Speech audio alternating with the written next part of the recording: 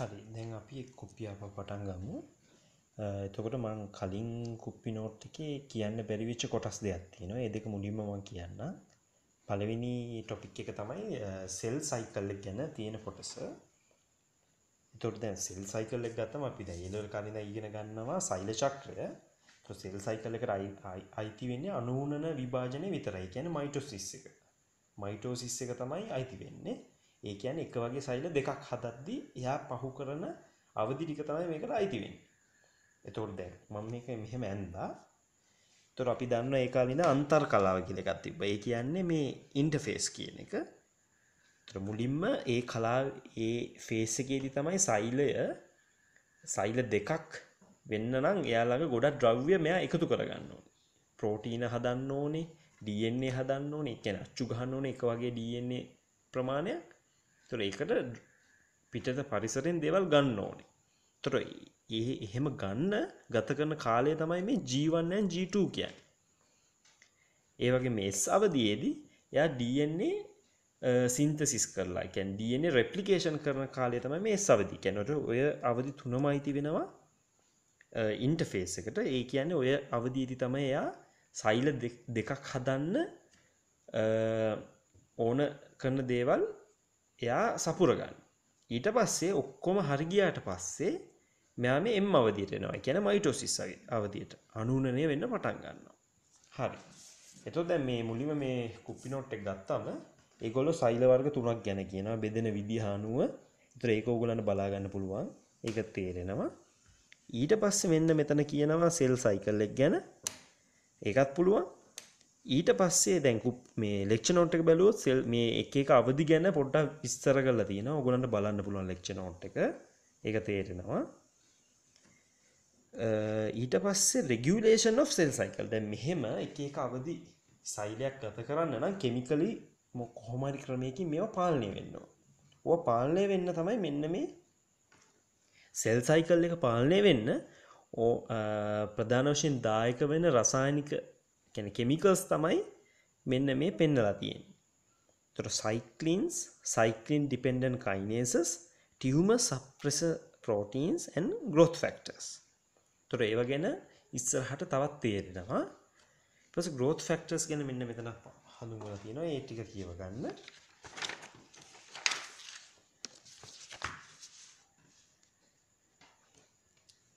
cyclin dependent kinases ඒව ගැන කියලා තියෙනවා. ඕවා වැදගත් වෙන්නේ මේ සෙල් සයිකල් එක ඉස්සරහට අරගෙන යන්න. සෙල් සයිකල් එක ඉස්සරහට යද්දී වැදගත් වෙන දෙයක් තියෙනවා. ඒක තමයි තේරුම් ගන්න ඕනේ. චෙක් පොයින්ට්ස් කියලා දෙයක් තියෙනවා.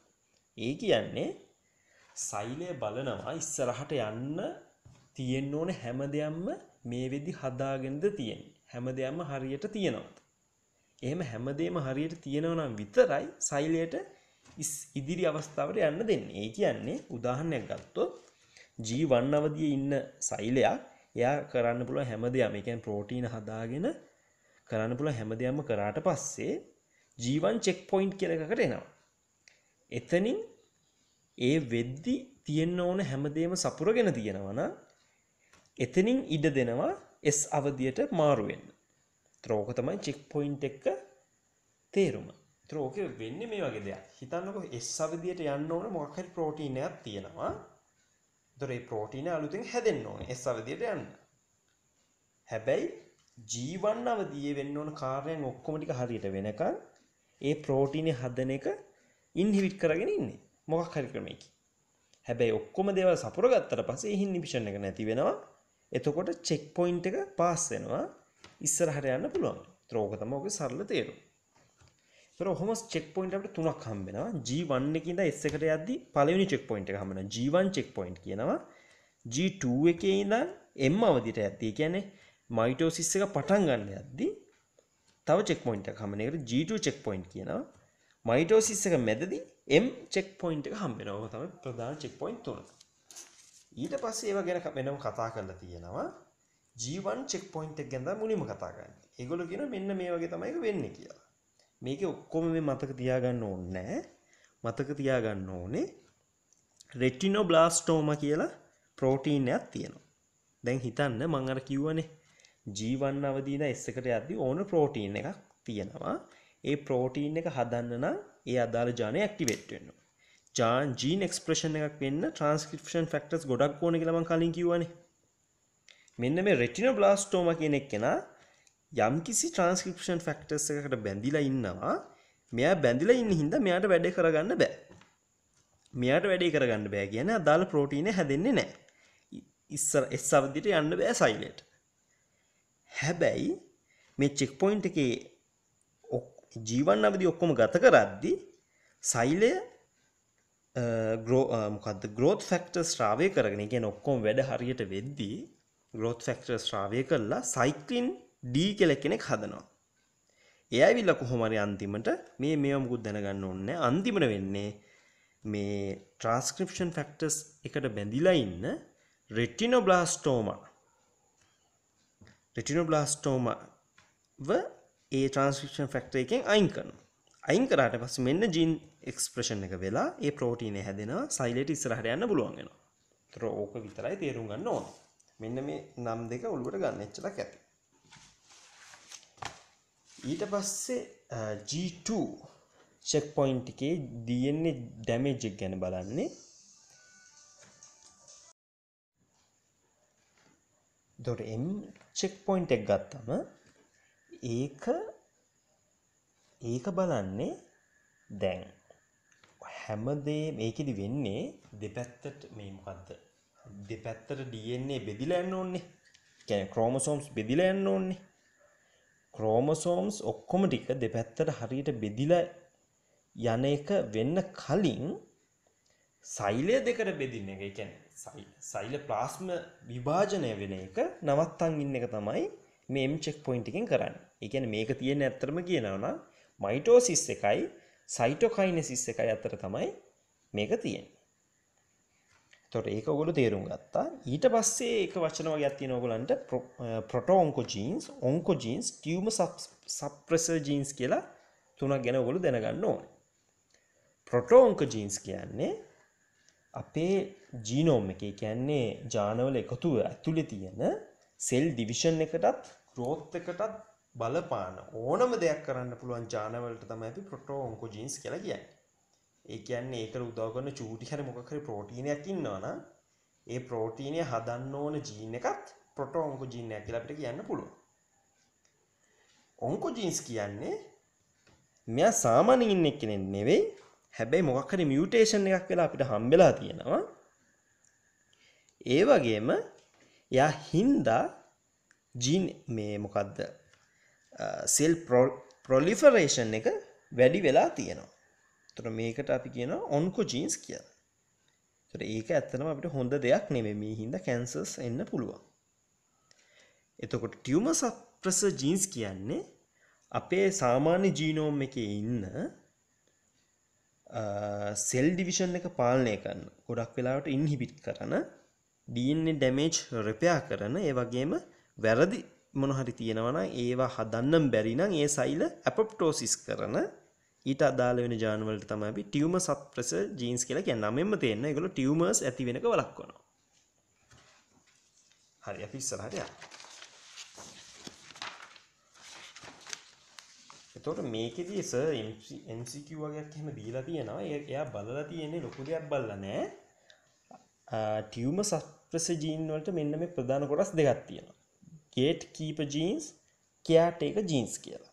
එතකොට ඒවට උදාහරණ දීලා තියෙනවා. මේකට P53 මේක PRB කියලා එකක් තියෙනවා. එයාගෙන් තමයි retinoblastoma හැදුනේ. මේ ප්‍රෝටීන හැදුනේ මෙන්න මේ ජීන් එකෙන්. මේ පැත්තේ තියෙනවා BRCA and MMR කියලා ජීන් දෙකක්. එතකොට සර් බලලා තියෙන්නේ අහලා තියෙනවා මොනවද ටියුමර් සප්‍රෙසර් ජීන්ස් වල උදාහරණ දෙන්න කියලා. මේ උදාහරණ නෙමෙයි මොනවද කියලා අහලා තියෙනවා. ඒතර true false දාද්දි මෙන්න මේ නම් තියෙන අයට true දාන්න ඕනේ. මොකක් හරි ඔන්කොජීන් එකක් තිබ්බොත් එහෙම ඒ ඔන්කොජීන් එකට අපි false දාන්න ඕනේ. මොකද tumor suppressor gene කියන්නේ නවත්තන එක. ඔන්කොජීන් කියන්නේ මොකද්ද cell division එක ඉස්සරහට කරන් යන්න ඕන genes. ඒක විතරයි බලලා තියෙන්නේ. ලොකු දෙයක් බලලා නැහැ. ඒතර මේ ටික කියුවම මොකද වෙන්නේ කියන එක තේරෙනවා. හරි. ඊට පස්සේ දැන් මෙන්න මේකෙන් ඔන්න ආවේ මේ කැන්සර්ස් ගැන බලන්න. හරි. මුලින්ම කියන්න පුළුවන් දැන් ඔන්කෝ ජීන්ස් කියන්නේ හොඳ නැති සෙල් ප්‍රොලිෆරේෂන් එක වැඩි කරන ජීන්ස් නේ. ඒතර ඒව හින්දා තමයි කියන්නේ DNA ඩැමේජ් වෙලා ඔන්කෝ ජීන්ස් හැදිලා තමයි කැන්සර්ස් එන්නේ. ඒතර එහෙම එන්න පුළුවන් ක්‍රම 6ක් මෙතන දක්වලා තියෙනවා. ඒතර ඒ ටික කියවම තේරෙනවා ඔයගලන්ට. ඊට පස්සේ ඔහොම DNA ඩැමේජ් වුණාම ඕක හදාගන්න DNA repair mechanism එකක් අපේ සෛලවල තියෙනවා. ප්‍රධාන වශයෙන් ඒ කියන්නේ normally මෙන්න මේ පියවර තුනෙන් තමයි ඕක හදන්නේ. මුලින්ම excision කියලා එකක් වෙනවා. ඒ කියන්නේ damage කොටස අයින් කරලා resynthesis කරලා. ඒ කියන්නේ ආපහු ඒ gap එක පුරවලා ඒකට DNA polymerase වලින් කැඩිට් DNA කයල්ලා ආපහු හදලා phosphodiester බන්ධනය හදන්න ඕනේ. කියන්නේ ligation. අන්තිම එක ligation කරලා repair කරන එක තමයි කරන්නේ. එතකොට සෛලය බලන්නේ එහෙම හරි කළ රිපෙයාර් කරන්න. එහෙම බැරි වුණොත් ඉබේම සෛල අපොප්ටෝසිස් වෙනවා. එයා ඒ සෛල වලට ඉස්සරහට යන්න දෙන්නේ නැහැ.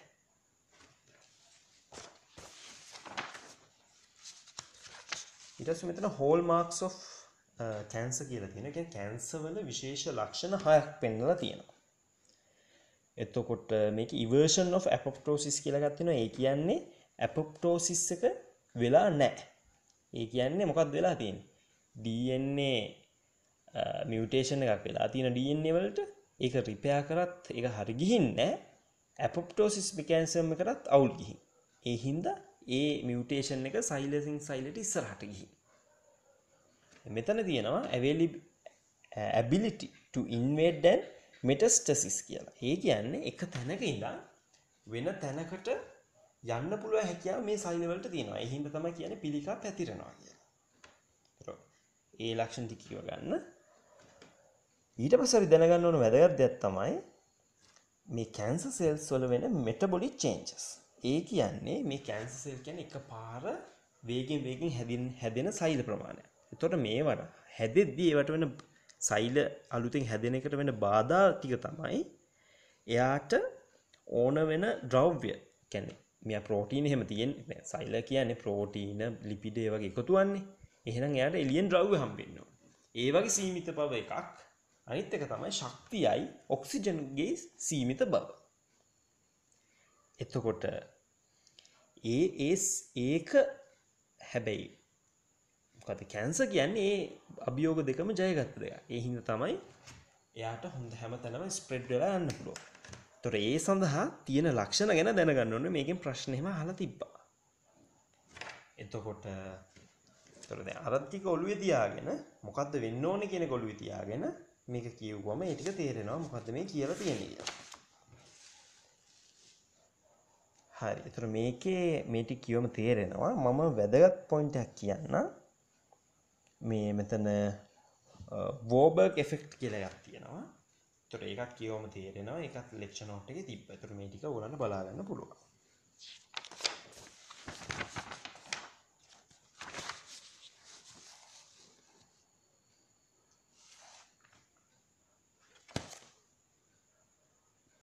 හරි. අපි දැන් මේ බලන්න යන්නේ biochemistry second part එක. ඒතර මේකේ සම්පූර්ණයෙන්ම තියෙන්නේ endocrine system එක ගැන. ඒ කියන්නේ ඔක්කොම හෝමෝන් ගැන තියෙන්නේ. එතකොට මේ වීඩියෝ එකකින් ඉස්සරහට මම ඔක්කොම හෝමෝන ගැන කතා කරනවා. ඒ වගේම biochemistry part 3 එකේ තියෙන මුලින්ම තියෙන මේ endocrine pancreas, ඒ කියන්නේ insulin and glucagon ගැනත් මේ වීඩියෝ එකෙන් මම කතා කරනවා. හරි. ඒතර මුලින්ම අපි බලන්න ඕනේ හෝමෝන ගැන විස්තර ටික. ඒ කියන්නේ පොදුවේ හෝමෝන කොහොමද වැඩ කරන්නේ කියලා. හෝමෝන්ස් කොහොමද වැඩ කරන්නේ කියලා. ඒතර මෙන්න මේ ටික ඔයගොල්ලන්ට කියා ගන්න පුළුවන්. ඒ ටික තේරෙනවා. මෙතන හෝමෝනයක් කියන්නේ මොකක්ද කියලා පෙන්නලා දීලා තියෙනවා. ඊට පස්සේ මේ කුප්පි නෝට් එක පාවිච්චි කරලා තියෙන්නේ. ඒ හින්දා පැහැදිලි නැති තැන් තියෙන්න පුළුවන්. හරි. අපි පුළුවන් විදිහට බලමු. මෙතන මේ වචන කිහිපයක් තියෙනවා. autocrine action, paracrine action and endocrine action. මේ ටික තේරුම් ගන්න තියෙන එක වටිනවා. autocrine කියන්නේ යම්කිසි සෛලයකින් එළියට ශ්‍රාවය කළ දෙයක් දානවා. ඒකම ඒ සෛලයේ රිසෙප්ටර් එකකට බැඳිලා ඒ සෛලය යම්කිසි දෙයක් පාලනය කරනවා. උදාහරණයක් තමයි යම්කිසි දෙයකට ඕන යම්කිසි දෙයක් යම්කිසි සෛලයකට ඕන යම්කිසි රසායනිකයක් නියත ප්‍රමාණයකින් එළිය පවත්වා ගන්න. මෙයාට පුළුවන් එයා ශ්‍රාවය කරපු දේම යම්කිසි කන්සන්ට්‍රේෂන් එකකින් තියෙනවද කියලා බලන්න. ඒ කොහොමද? ඒකම ආපහු එයාගේ රිසෙප්ටර් එකට බැඳිලා එයා පණිවිඩය වෙනවා හොඳ ප්‍රමාණයකින් ඒ රසායනිකය තියෙනවා කියලා.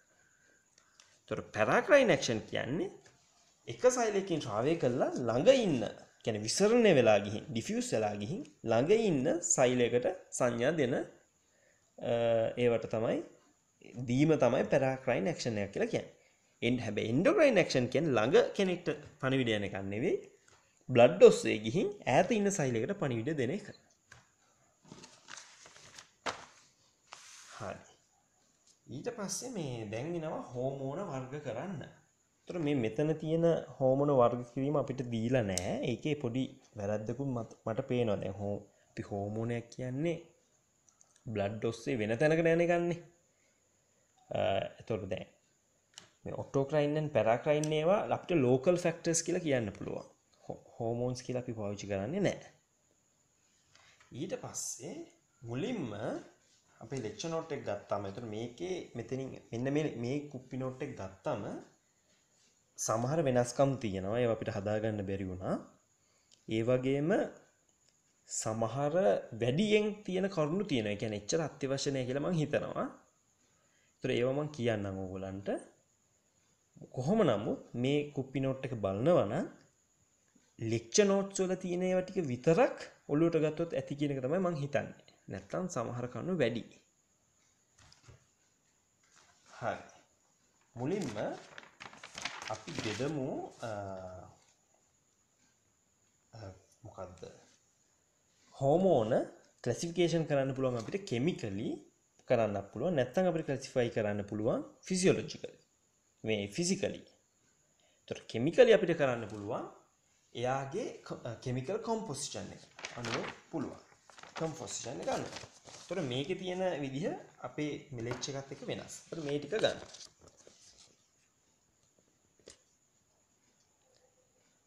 ඒ කියන්නේ cholesterol derivatives, amino acid derivatives, peptides and glycoproteins විදිහට බෙදන්න පුළුවන්. ඒතර ඒවට උදාහරණ ටිකක් තියන් ඉන්න ඕනේ. මෙහෙම ප්‍රශ්නයක් තියලා උදාහරණත් අහලා තිබ්බා.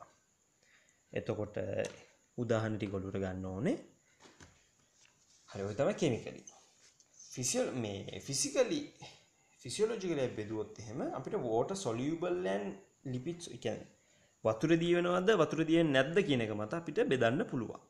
ඒතර ඒ අනුව lipid soluble ඒවා කියන්නේ lipophilic ඒවා අපි class 1 හෝමෝන් කාණ්ඩයටත් water soluble ඒවා class 2 හෝමෝන් type එකටත් අපි ගන්නවා. එතකොට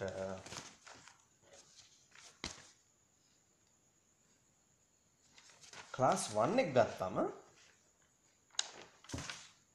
group 1 නැත්නම් class 1 එකට අයිති වෙන්නේ steroid hormones. ඒ කියන්නේ cortisol, aldosterone, sex hormones වගේ ඒවායි thyroid hormones තමයි අයිති වෙන්නේ. ඒ ටික ඔලුවට ගන්න ඕනේ. class 2 ඒවට අයිති වෙන්නේ peptide hormones උයි catecholamines. ඒ කියන්නේ adrenaline and noradrenaline. ඒ ටික අයිති වෙනවා.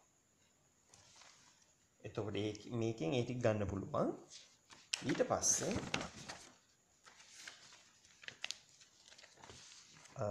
තව මේ මෙතන තවත් ක්ලාසිෆයි කරලා තියෙනවා. ඒවා අපිට එහෙම බෙදලා නැහැ. හැබැයි දැනගන්න එක ප්‍රශ්නයක් නෑ. මොකද අපිට ඒවා වෙන විදිහකට හම්බ වෙනවා. ඊට පස්සේ මේ මෙතන අමතර කවුණු ටිකක් තියෙන එක්ස්ට්‍රා.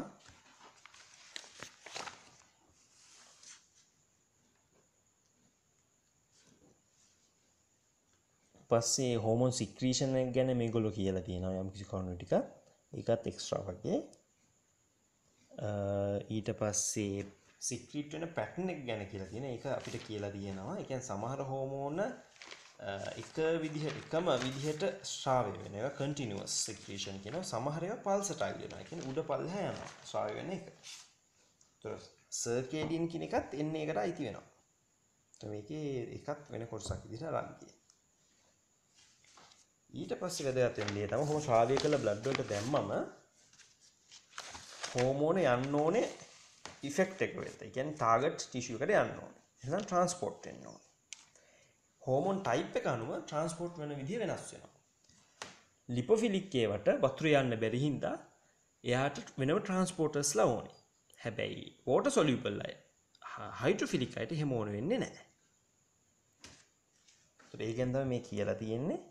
ඊට පස්සේ ට්‍රාන්ස්පෝර්ටර්ස් ගැන එහෙම විස්තර දීලා තියෙනවා. කොහොමද යන්නේ කියලා. ඊට පස්සේ ගියාට පස්සේ ටාගට් ටිෂුව එකේ වැඩ වෙන්න නම් එයා ගිහින් ඒ සෛලවලට පණිවිඩ දෙන්න ඕනේ. පණිවිඩ දෙන්නේ මෙහෙමයි. මෙයා ගිහින් මොකක් හරි රිසෙප්ටර් එකට බැඳෙනවා. බැඳිලා එකකින් එක එක එන්සයිම්ස් ඇක්ටිවේට් වෙනවා.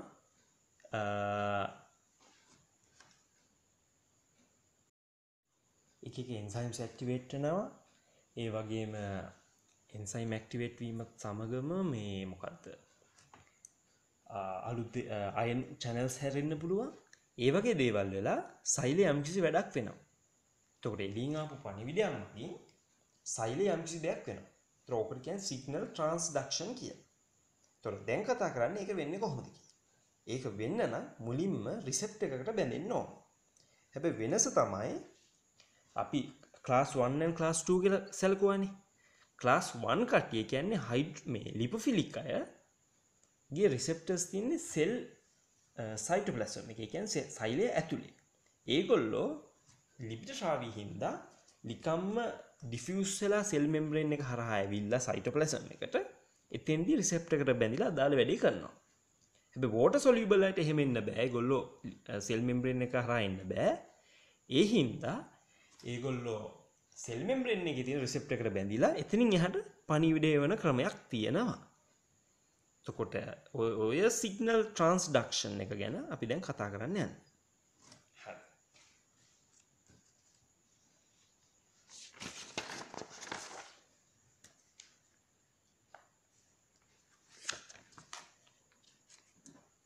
පස්සේ මේ ටික නේ එක්ස්ට්‍රා.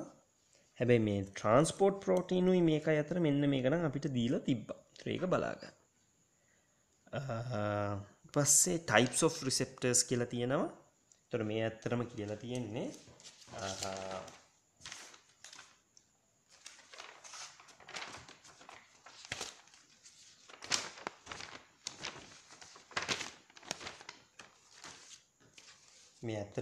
තියෙන්නේ හයිඩ්‍රොෆිලික් හෝමෝන්ස් වල රිසෙප්ටර්ස්. එතකොට ඒකට අයිති වෙනවා අයන් channel රිසෙප්ටර්ස්. ඒ වගේම අපිට පුළුවන් G protein link කියලා කියන්න පුළුවන්. G protein link hormone receptors කියලා කියන්න පුළුවන්. එතකොට G protein ඒවටම තමයි මේ serpentine receptors කියලා තියෙනවා. ඒකත් අපි කියන්න පුළුවන්. ඒ වගේම තව වර්ගයක් තියෙනවා enzyme linked hormone receptors කියලා. ඒතර ඔවා hydrophilic ඒ කියන්නේ cell membrane එකේ තියෙන receptors වර්ග.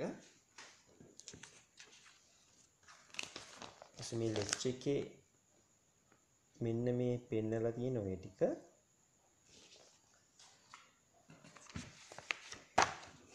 ඊට පස්සේ හරි දැන් අපි බලමු කොහොමද මේ හෝමෝන සෛලය ඇසට පණිවිඩය දෙන්නේ කියලා. ඒතර මෙන්න මේ ප්‍රදේශය වැදගත්. ලිපිඩ් සොලියුබල් අය යන්නේ මෙහෙමයි. ඒතර අපිට ප්‍රශ්න අහද්දී ඒගොල්ලෝ දෙන්නේ මෙහෙමයි. හෝමෝන් එක mode of action එක ලියන්න. කොහොමද පණිවිඩය දෙන්නේ? කොහොමද මේ වැඩේ වෙන්නේ කියලා අහනවා. ඒතර මුලින්ම අපි දැනගන්න ඕනේ මොකද්ද හෝමෝන කියලා. ඊට පස්සේ දැනගන්න ඕනේ මේකේ ක්ලාස් එක. මොකද අපි දැනගන්න ඕනේ මෙයා ලිපොෆිලික්ද මොකද්ද මේ හයිඩ්‍රොෆිලික්ද කියලා. ඒකට මතක තියෙන්න ඕනේ උදාහරණ. එහෙම දැනගත්තට පස්සේ අපිට තීරණය කරන්න පුළුවන් මේ ක්‍රමෙන්ද යන්නේ නැත්නම් වෝටර් සොලියුබල් අයගේ ක්‍රමෙන්ද යන්නේ කියලා. ඒ විදිහට අපි ලියන්න ඕනේ උත්තරේ. එතකොට ලිපිඩ් සොලියුබල් අය ගත්තම ඒගොල්ලෝ අර විදිහට මම කිව්වා වගේ ඩිෆියුස් වෙලා යනවා ප්ලාස්මා මෙම්බ්‍රේන් එකෙන්. ඊට පස්සේ රිසෙප්ටර් එක ළඟට ගිහින් රිසෙප්ටර් එකත් එක්ක බැඳිලා හෝමෝන රිසෙප්ටර් කම්ප්ලෙක්ස් එක හදනවා. ගොඩක් වෙලාවට මේ කම්ප්ලෙක්ස් එකම ට්‍රාන්ස්ක්‍රිප්ෂන් ෆැක්ටර් එකක් විදිහට වැඩ කරනවා. එයා වැඩ කළා එයා යම්කිසි ජීන් එකක් ඇක්ටිවේට් කරලා ඒකෙන් ප්‍රෝටීන් එක හදලා ඒ හැදෙන ප්‍රෝටීන් එකෙන් හින්දා යම්කිසි කාර්යයක් වෙනවා. ඒතර මෙහෙම තමයි සිග්නල් ට්‍රාන්ස්ඩක්ෂන් එක වෙන්නේ. හැබැයි water soluble අය ඊට වඩා ටිකක් වෙනස්. සංකීර්ණ කියන්න පුළුවන්. මේගොල්ලෝ එන්නේ සෙල් මෙම්බ්‍රේන් එක වෙනකන් විතරයි. ඇවිල්ලා රිසෙප්ටර් එකට බැඳෙනවා. රිසෙප්ටර් එකට බැඳුණා රිසෙප්ටර් එකේ කන්ෆර්මේෂනල් චේන්ජ් එකක් වෙනවා. කියන්නේ හැඩේ වෙනස් වෙනවා.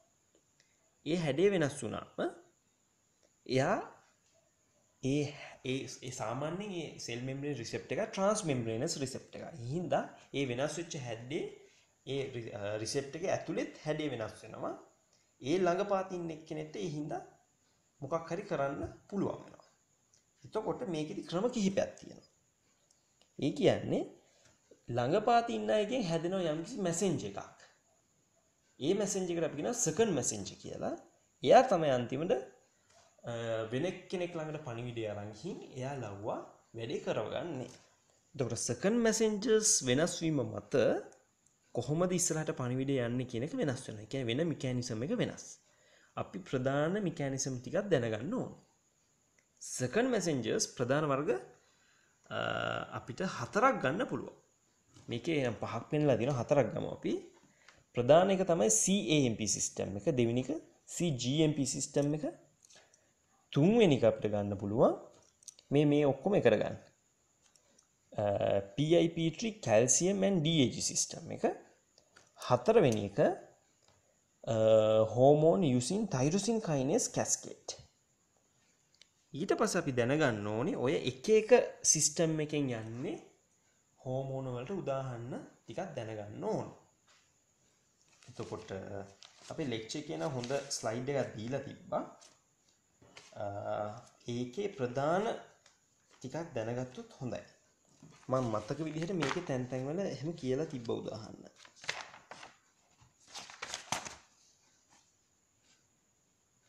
උදාහරණ තියෙනවා ඒ තැන් වලදී අපි බලමු. හරි. එතකොට දැන් ඔන්න පණිවිඩේ යන විදිහ ගැන තමයි අපි කතා කරන්නේ. මේ සිස්ටම් කිහිපයක පොදු පණිවිඩේ යන ක්‍රමයක් තියෙනවා. ඒකට කියනවා G ප්‍රෝටීන් ආශ්‍රිතව පණිවිඩ යන ක්‍රමයක් තමයි ඔය හැමෝටම පොදුයි. ගොඩක් අය හැම වෙලේම G ප්‍රෝටීන් දායක වෙන්නේ නැහැ. G ප්‍රෝටීන් හරහා වෙන ක්‍රමයක් තියෙනවා. අපි බලමු දැන් මොකද්ද මේ G ප්‍රෝටීන් කියන්නේ කියලා.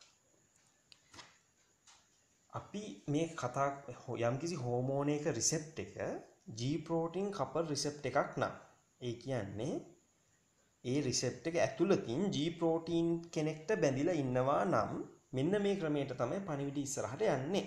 ඒතර ඕක අපෙන් ප්‍රශ්න වලදී අහනවා. ඒක අපි ලියන්න ඕන.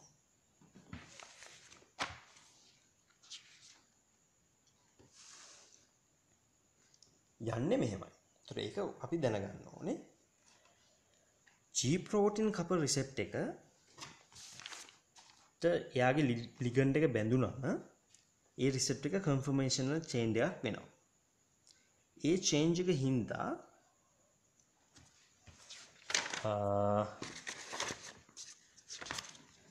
මේ තියෙන ඒ change එක හින්දා එයාට බැඳිලා ඉන්න G protein එකක් තියෙනවා. ඒතර G protein එක කියන්නේ එයාට sub unit තුනක් තියෙනවා. alpha beta gamma කියලා. ඔය alpha sub unit එකට ඒතර මේවා කියන්නේ පටල ගන්න ඕනේ නැහැ. කියන්නේ බය වෙන්නත් එපා. මේ කියන්නේ මොන හරි ප්‍රෝටීන් ටිකක් මේ සෛලික යම්කිසි ප්‍රෝටීන් වගේක් තියෙනවා. මේ එක වගේ එක වැඩ තියෙනවා. එතකොට මේ ලස්සන්ට මේක වෙන විදිහ ඔලුවට අරගෙන ඒ එක ඒවට නම් ටික දාගන්න විතරයි තියෙන්නේ. හරි. දැන් G protein කියලා කෙනෙක් ඉන්නවා. එයා receptor එකට බැඳිලා ඉන්නේ. G protein ගත්තාම එයාට sub unit තුනක් තියෙනවා. ඒ කියන්නේ එයා හැදිලා තියෙන 3 දෙනෙක් එකතු වෙලා. alpha beta gamma කියලා. ඒ alpha කියන sub unit එකට GDP අණුවක් බැඳිලා තියෙනවා. දැන් වෙන්නේ මේකයි. receptor එක conformational change එකක් වුණාම එයා ඒ වෙනස් වීම නිසා G protein එක activate වෙන්නේ මෙහෙමයි GDP එක්කෙන GTP වෙනවා. කියන්නේ phosphorylation එක මගින් GDP GTP වෙනවා. ඒතර activate වෙලා ඒ sub unit තුන වෙන් වෙනවා. alpha beta gamma ටික වෙන් වෙනවා. ඊට පස්සේ alpha sub unit එකට පුළුවන් කවුරු හරි ළඟට ගිහින් එයාව activate කරන්න. ඒතර ওই විදිහට තමයි G protein couple receptor එකකින් පණිවිඩය ඉස්සරහට යන්නේ. ඒතර අපිට හම්බෙන second messenger system වලින් මේ G protein දායක වෙනවා මේ CMP එකටයි මෙන්න මේ system එකටයි දායක වෙනවා. PIP3 calcium system එකට දායක වෙනවා. හැම වෙලේම දායක වෙන්නේ නැහැ. නමුත් බොහෝ දුරට CMP වලදී මේක දායක වෙනවා. හරි. දැන් අපි යම් පළවෙනි second messenger system එකට. වෙන්නේ මෙහෙමයි. අර විදිහට යම්කිසි හෝමෝනයක් එළියෙන් එනවා. ආවට පස්සේ අර මම කිව්වා වගේ එයා බැඳිලා conformation change එකක් වෙන හින්දා අන්තිමට G protein එක activate වෙලා ඒකෙන් alpha subunit එකක් හැදිලා එයා ගිහින් බැඳෙනවා adenylyl cyclase කියලා enzyme එකක්. එයාත් ඉන්නේ cell membrane එකේ. ඕක මගින් ATP CMP බවට හරවනවා. ඒ හින්දා ඒක තමයි එයා කරන්නේ. ඒතකොට එයා activate වෙනවා කියන්නේ CMP හැදෙනවා.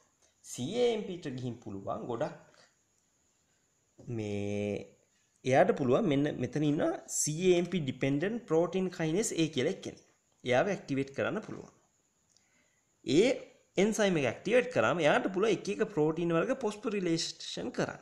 ඒ කියන්නේ phosphate කාණ්ඩ බඳින්න. ඒ ප්‍රෝටීන වල ස්වරූපය අනුව සමහර ඒවා ඇක්ටිවේට් වෙන්න පුළුවන් phosphate කාණ්ඩය බෙදුනොත් සමහර ඒවා ඉන්ඇක්ටිවේට් වෙන්න පුළුවන්. එතකොට මොනවද තියෙන ප්‍රෝටීන් කියන එක මත එයා ඇක්ටිවේට් ඉන්ඇක්ටිවේට් වෙනවා කියන එක ඇක්ටිවේට්ද වෙන්නේ ඉන්ඇක්ටිවේට්ද වෙන්නේ කියන එක මත ඒ සෛලයේ වෙන්නේ මොකද්ද කියන එක වෙනස් වෙනවා. එහෙම තමයි ඉස්සරහට කොහොමද පණිවිඩය යන්නේ. ඒතර ඕක තේරුම් ගත්තොත් හරි. ඊට පස්සේ මේක නම් අපිට එච්චර අපින් ඇහුවේ මේ අපිට මේ ලෙක්චර් නෝට් එකේ තිබ්බේ නැහැ. ඒක හරි. ඊට පස්සේ CGMP එක ගැන කියනවා. CGMP සිස්ටම් එක ගැන කියනවා. ඊට පස්සේ මෙන්න මේ සිස්ටම් එක ගැන කියනවා. ඒක චුට්ටක් දැනගමු. අර වගේම රිසෙප්ටර් එකට බැඳෙනවා. එයාත් G protein couple receptor එකක්. එයා හැබැයි මෙතන පොඩි වෙනසක් තියෙනවා. සෙල් මෙම්බ්‍රේන් එක අස්සෙම ඉන්නේ දැන්. ඒ සෙල් මෙම්බ්‍රේන් එක අස්සෙම ඉද්දී phospholipase C කියලා එන්සයිම් එකක් තියෙනවා. එයා මගින් මේ PIP2 කෙනෙක් කෙනා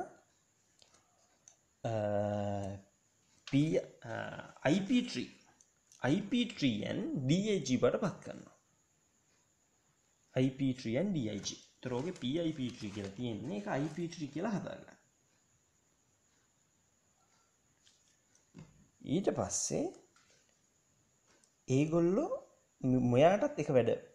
එයා සාමාන්‍ය යන්නේ IP3 ගිහින් ඒ සෛලය ඇස්සේ ඉන්න මොකද්ද SCR endoplasmic reticulum එයානේ calcium Store කරන් ඉන්නේ. එයාගෙන් කැල්සියම් එළියට දානවා.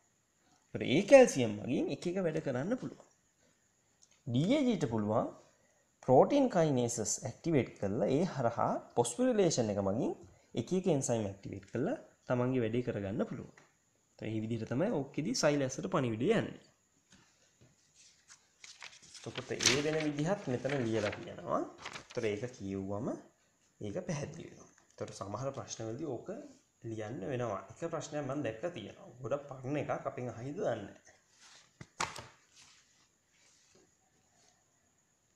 හරි. ඊට පස්සේ තව දෙයක් තමයි දැන් මම මෙහෙම දෙල්ලන් ගියාට මම උදාහරණ ගැන කිව්වේ නැහැ.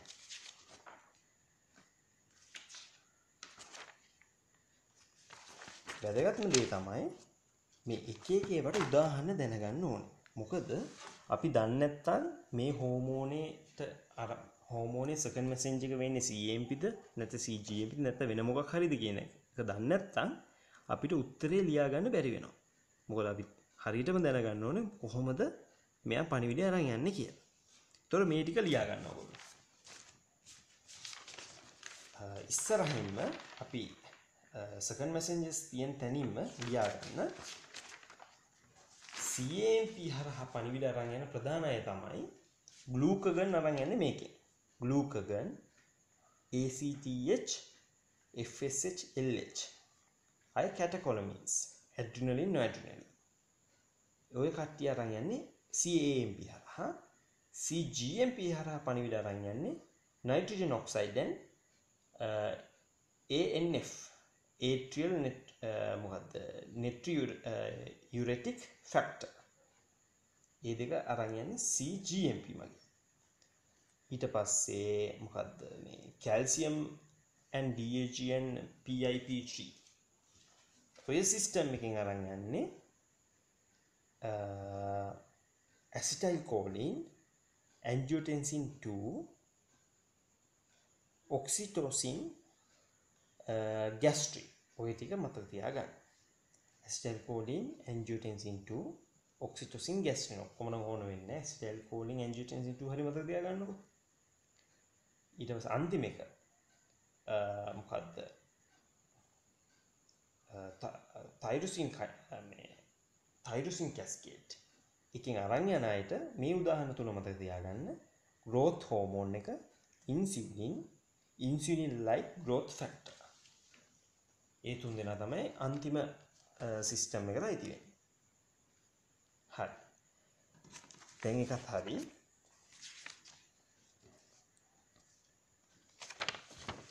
ඊට පස්සේ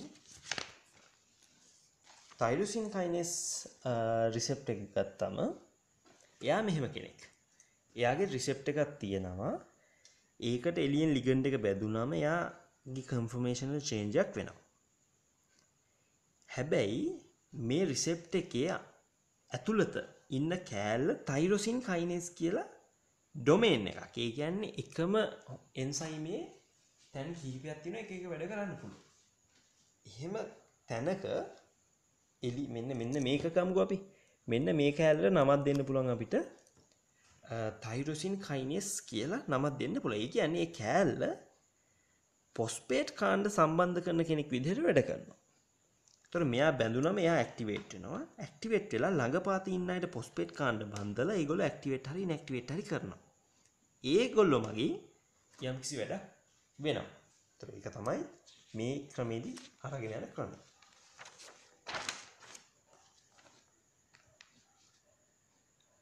හරි.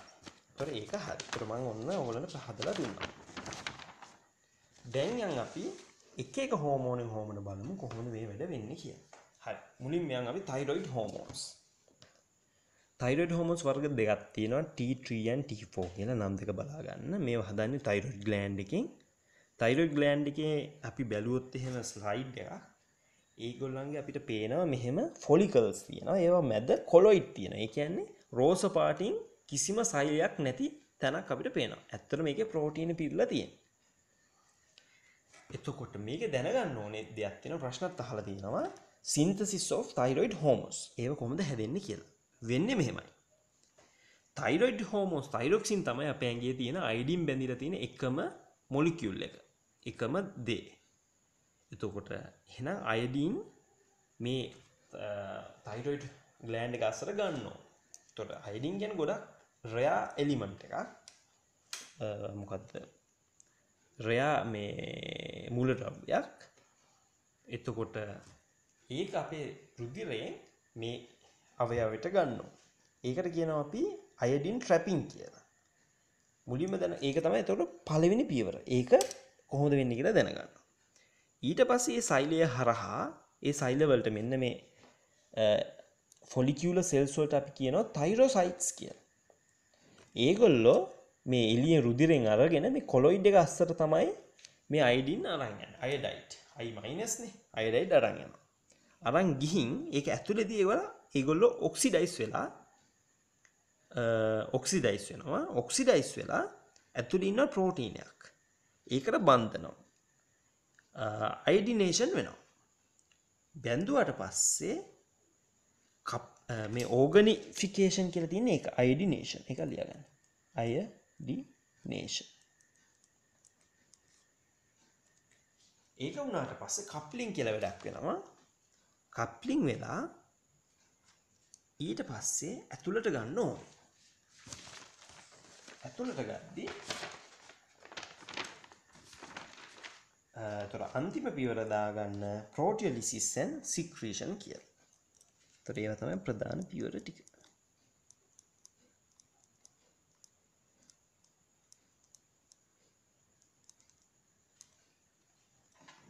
කියලා දාගන්න. හරි දැන් බලමු මොකද්ද මේ වෙන්නේ කියලා. වෙන්නේ මෙහෙමයි. ගමු මේ රූපේ ගමුකෝ. තොර මේ මං ඇඳලා තියෙන්නේ තයිරොසයිට් එකක්. ඒකේ වැදගත් වෙන රිසෙප්ටර්ස් ටිකකුයි channels ටිකකුයි තියෙනවා. මේ NSI කියලා තියෙන්නේ sodium iodide symporter කියන කෙනා. එයා තමයි සෝඩියමුත් එක්ක අයඩීන් ඇතුළට ගේන්නේ. අයඩයිඩ්. අයඩයිඩ් ගෙනාවට පස්සේ සෝඩියම් ඇතුළට එනවනේ. මේක අස්සේ නියත සෝඩියම් ප්‍රමාණය පවත්වා ගන්න ඕනේ. ඒකට මේ සෝඩියම් පොටෑසියම් ATPase පම්ප් එකත් ඉතාම වැදගත් වෙනවා. මෙයා නැත්තම් මේකත් නවතිනවා. ඊට පස්සේ අයඩින් මේ සෙල් මෙම්බ්‍රේන් එකේ ඇතුළට ඇවිල්ලා මේකෙනුත් එළියට යවන්න ඕනේ. ඒකට පෙන්ඩ්‍රින් කියලා මේ channel එකක් ඉන්නවා. එයාගෙන් මේ මොකද්ද කොලොයිඩ් එක අස්සට දානවා. හරි. ඔන්න පළවෙනි පියවර හරි. අයඩින් ට්‍රැපින් දැන් වුණා. ඊට පස්සේ මෙන්න මේ මෙම්බ්‍රේන් එකේ කියන්නේ ඇතුලේ මෙම්බ්‍රේන් එකේ නැත්නම් ඇපිකල් මෙම්බ්‍රේන් එකේ ඉන්නවා TPO කියලා කෙනෙක්. කියන්නේ තයිරෝ පෙරොක්සිඩේස් කියලා කෙනෙක්. තයිරෝ පෙරොක්සිඩේස්. ඒතර මේ තයිරොයිඩ් පෙරොක්සිඩේස් කියලා තියෙන එක. ඒක අපි තයිරෝ පෙරොක්සිඩේස් කියලා හදාගමු. එයා මගින් ඒ අයඩයිඩ් ඔක්සිඩයිස් වෙනවා. ඊට පස්සේ ඒ ඔක්සිඩයිස් වෙච්ච අයඩයිඩ් මේක අසින්න ලොකු ප්‍රෝටීනයක්. ඒ ප්‍රෝටීනයේ නම තමයි තයිරොග්ලොබිලින්. තයිරොග්ලොබියුලින්. ග්ලොබියුලින්. මෙතන තයිරොග්ලොබියුලින්.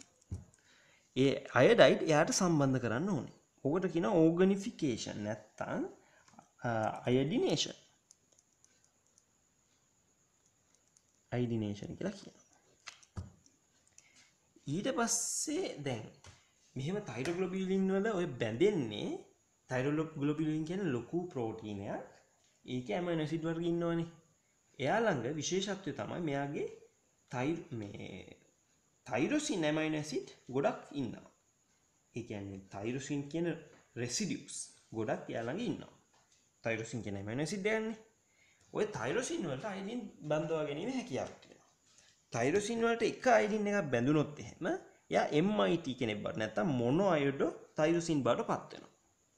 අයඩින් දෙකක් බැඳුනොත් DIT නැත්තම් ඩයි අයඩෝ තයිරොසින් බවට පත් වෙනවා. ඒතර දැන් එහෙම පත් වුණාට තාම ඒ කට්ටිය මේ ප්‍රෝටීනේ වටේ බැඳිලා ඉන්නේ. ඊට පස්සේ මේ ළඟපාත ඉන්න MIT DIT කට්ටිය එකට එකට බැඳෙන්න පුළුවන්. ඒ කියන්නේ දැන් මේක ත්‍රිමාන ව්‍යුහයන්නේ අපිට ඒක දැන් හිතා ගන්න අමාරු වුණා. ත්‍රිමාන හින්දා මේ ළඟ ළඟ ඉන්න කට්ටිය නැමිලා මේ MIT DIT එකට බැඳෙනවා. එහෙම වුණොත් T3 කියලා කෙනෙක් හැදෙනවා. නැත්තම් පුළුවන් DIT දෙන්නෙත් එකට බැඳෙන්න. එහෙම වුණොත් T4 කියලා කෙනෙක් හැදෙනවා.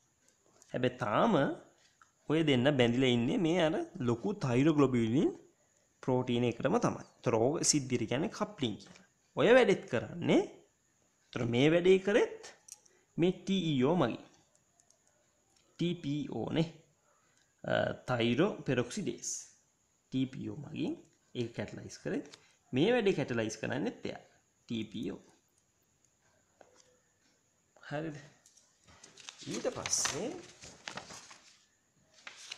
මෙන්න දැන් අර තයිරොග්ලොබියුලින් ගැන කියලා තියෙන එක බලා ගන්න. එයාව දැන් එයා කොලොයිඩ් එක අස්සින්නේ. ඒ කියන්නේ ප්‍රෝටීන පිරුණු අවකාශය තමයි මෙයා ඉන්නේ. ඊට පස්සේ ඉන්න සෛලය තයිරොසයිට් වල විසින් එන්ඩොසයිටෝසිස් මගින් ඇතුළට ගන්නවා. මේ කොලොයිඩ් එක. ඒ කියන්නේ තයිරොග්ලොබියුලින් ඇතුළට ඇදිලා යනවා. ඇදිලා ගියාට පස්සේ එතෙන්ට ලයිසෝසෝම්ස් ඇවිල්ලා බැඳිලා ඒ ප්‍රෝටීනය කඩන්න ගන්නවා. කඩන්න ගද්දී චූටි චූටි කැලි වලට කැඩිලා T3, T4 and DIT MIT ඔය කට්ටිය ඔක්කොම වෙන් වෙනවා. ඕවගෙන් T3 and T4 බ්ලඩ් වලට නිදහස් වෙනවා. ඒතර ඒගොල්ලෝ තමයි අපිට තයිරොක්සින් කියලා හෝමෝන් එකක් විදිහට හම්බෙන්නේ. DIT and MIT ආපහු රීසයිකල් කරලා අයඩින් වෙන් කරගෙන ආපහු තයිරොක්සින් හදන්න යූස් කරනවා. කොහොම ඕක තමයි සික්‍රීෂන් එක.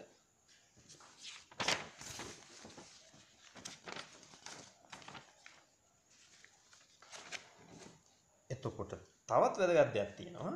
ඔය සිස්ටම් එකෙන් අපිට වැඩිපුරම හම්බෙන්නේ T4 කියන එක. T3 අය පොඩ්ඩයි හම්බෙන්නේ.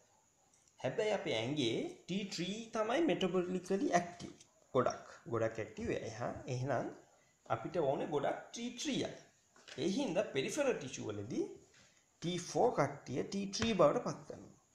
ඒ කියන්නේ එක අයඩින් එකක් අඩු වෙන්න එපා. ඒ හින්දා ඒ සිද්ධියට අපි කියනවා ඩීඅයඩිනේෂන් කියලා. ඒතර ඒක ගැනත් මෙතන තියෙනවා. ඊට පස්සේ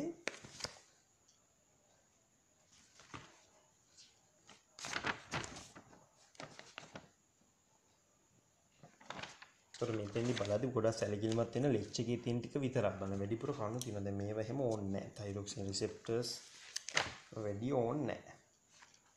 හරි. මම කියන් යන්නම් මේකේ තියෙන තැන් ටිකට ඒවා ටික දාගන්න. හරි. දැන් ඩීඅයඩිනේෂන් කතාවත් මම කතා කළා. ඊට පස්සේ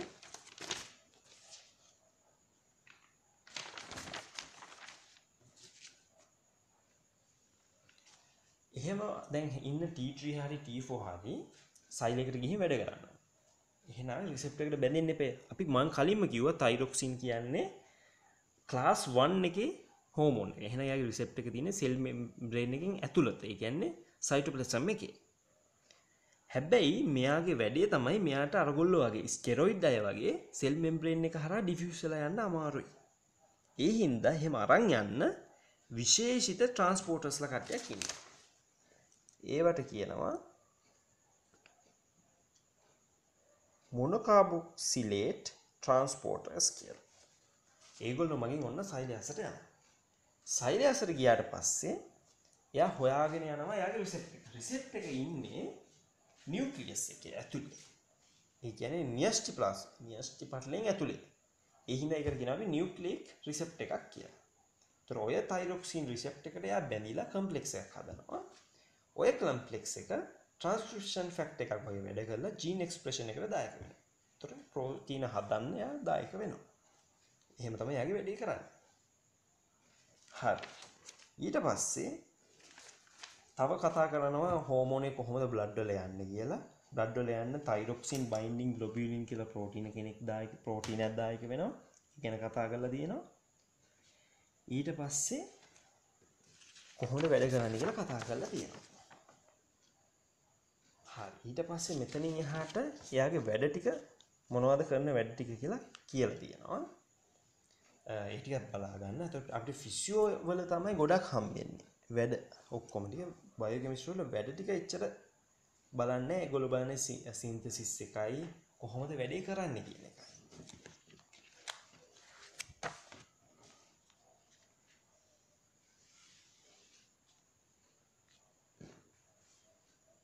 හරි. ඊට පස්සේ මෙතන තව වැදගත් දෙයක් තියෙනවා. තයිරොක්සින් වලට උඩින් ලොක් එකක් ඉන්නවා. එයා තමයි කියන්නේ හදපන් කියලා. ඒ තමයි TSH. TSH හැදින anterior pituitary එයාට TRH මගින් එයාට පණිවිඩ එනවා. එයාට ලොක් එක කියන එන හයිපොතලස් මගින්. ඒතර මේකට ඇක්සිස් කියනවා. ඒ කියන්නේ මෙහෙම මේ පාලනය වෙලා අන්තිමට එකනේ යටත් වෙන්නේ. ඒතර මෙන්න මේ පාලන ඇක්සිස් එක කියන්නේ අක්ෂයට කියනවා hypothalamic pituitary thyroid axis. ඒ වගේ නමක් දාගන්න පුළුවන් අපිට. එතකොට මේකෙදි වැදගත් වෙන්නේ මේ TSH කියන එක කියලා.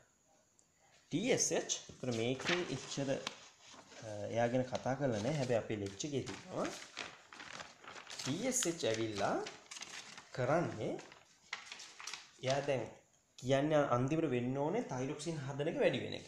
හැබැයි මෙයා ඒක කරන්නේ එයා ඇවිල්ලා මොකද තයිරොසයිට්ස් ප්‍රමාණය සහ සයිස් එක වැඩි කරන්න කියලා පණිවිඩ දෙනවා.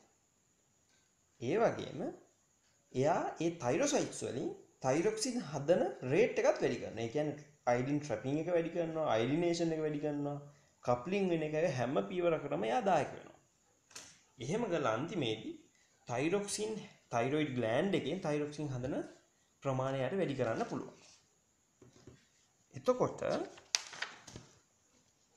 මේකේ වැදගත් දේ තමයි හිතන්න අපේ ඇඟට අයඩින් එන්නේ නැහැ. අයඩින් නැත්තම් තයිරොක්සින් ප්‍රමාණය අඩු වෙනවා. තයිරොක්සින් අඩු වෙද්දී මෙතන පෙන්නලා තියෙනවා තයිරොක්සින් මගින් ෆීඩ්බැක් ඉන්හිබිෂන් එක. කියන්නේ තයිරොක්සින් වැඩි වෙද්දී මේගොල්ලෝ එන එක අඩු වෙනවා. දැන් තයිරොක්සින් නැහැනේ. මේ ඉන්හිබිෂන් එක නැහැ. ඒ කියන්නේ මේගොල්ලෝ වැඩි වැඩියෙන් ශ්‍රාවය වෙනවා. ඒතර TSH ප්‍රමාණය වැඩි වෙනවා. TSH ඇවිල්ලා එයා දන්නේ ඇයි මේ කියලා. එයා තව තවත් පණිවිඩ දෙනවා. එයා පණිවිඩ දෙන හින්දා තයිරොයිඩ් ග්ලෑන්ඩ් එකේ තියෙන සෛල මං කියවන කලින් growth එකටයි සෙල් ප්‍රමාණයටයි දායක වෙනවා කියලා. එයා තයිරොයිඩ් ග්ලෑන්ඩ් එක growth එක වැඩි කරනවා. සෙල් ප්‍රමාණය වැඩි කරනවා. ඔය හින්දා තයිරොයිඩ් ග්ලෑන්ඩ් එක ලොකු වෙන්න ගන්නවා. එතකොට අයඩින් නැති වුණාම ගල ගන්න එනවා කියන්නේ ඕක. ඒතර ගොයිටර්ස් එන්නේ ඔය හේතු හින්දා. ගල ගන්න එන්නේ ඔය හේතු හින්දා. ඒක ඔලුවට ගන්නවා. ඒතර ඒක හරි. ඊට පස්සේ අයඩින් ගැන කතා කරලා තියෙනවා. මේ මෙතන ඉෆෙක්ට් එකක් කියලා තියෙනවා. ඕකන අපි ලෙක්චර් එකේ නැහැ. ඊට පස්සේ තව වැදගත් දෙයක් තියෙනවා. මට ඒක මිස් වුණා කලින්. අපි හෝමෝන ගැන කතා කරද්දී හෝමෝන දැන් අපි ඔක්කොම බලන්නේ අපි ලෙඩ ගැන බලන්නනේ. කියන්නේ endocrine disorders ගැන බලන්න. එක්කෝ හෝමෝනේ වැඩි වෙලා නැත්නම් හෝමෝනේ අඩු වෙලා. ඔය දෙකනේ වෙන්න පුළුවන්. හරි. ඔය ලෙඩ අපිට වර්ග දෙකකට බෙදන්න පුළුවන්. primary and secondary කියලා. දැන් ඔය මම ඇක්සිස් එකක් ගැන කිව්වනේ. ඒ කියන්නේ යම්කිසි හෝමෝනයක් ශ්‍රාවයට උඩින් ලොක් එකකින් පණිවිඩය එනවා. හිතන්න යම්කිසි ග්ලෑන්ඩ් එකකට අවුල ගිහින් ඒකෙන් ඒ හෝමෝනේ හදන්න බෑ. එහෙනම් ඒ ලෙඩේ primary hormone deficiency එක. ඒ කියන්නේ ග්ලෑන්ඩ් එකෙන් හදන්න බෑ. ග්ලෑන්ඩ් එකේ ප්‍රශ්නයක් හින්දා. සමහර ලෙඩ තියෙනවා ග්ලෑන්ඩ් එකට අන කරන ලොක්ක නැති හින්දා. ඒ කියන්නේ උඩ ග්ලෑන්ඩ් එකකින් හෝමෝනේ හදන්න බැරි හින්දා එයාට පණිවිඩය දෙන්න බැරි වෙන හින්දා පල්ලෙහා ග්ලෑන්ඩ් එකට ඒ හින්දා පල්ලෙහා ග්ලෑන්ඩ් එකේ හෝමෝනේ අඩු වෙන ලෙඩේකට අපි කියනවා secondary gland failure කියලා. ඒතර ඔය දෙකේ වෙනස අඳුනගන්න අපි මෙහෙමයි. primary ඒ වගේ අඩු වෙනවා අර ග්ලෑන්ඩ් එකෙන් හදන හෝමෝනය. හැබැයි උඩ ලොක්කගේ ප්‍රමාණය වැඩි වෙනවා. මොකද ග්ලෑන්ඩ් එකේ හෝමෝනෙන් ගොඩක් දුරට ෆීඩ්බැක් ඉන්හිබිෂන් එකක් දෙනවා. එයා වැඩි වුණාම ලොක්කට කියනවා හරි මං ගොඩක් ඉන්නවා ඔයා ඉඳලා වැඩක් නැහැ කියලා. එයා අඩු වෙනවා. හැබැයි දැන් වෙන්නේ පල්ලෙහා හෝමෝනේ නැති හින්දා පල්ලෙහා එක්කෙනා වැඩි වැඩියෙන් හදාගන්න උඩ හෝමෝනේ වැඩි වෙනවා. ඒතර එයා අඳුන ගන්න පුළුවන් අපිට පල්ලෙහා හෝමෝනේ අඩු වෙලා උඩ හෝමෝනේ ගොඩක් වැඩි වෙන හින්දා. දැන් සෙකන්ඩරි වගේ වෙන්නේ පල්ලෙහා හෝමෝනයත් අඩුයි උඩ හෝමෝනයත් අඩුයි. ඒ දැන් ලොක්ක නැති හින්දානේ පල්ලෙහා හෝමෝනයත් නැත්තේ.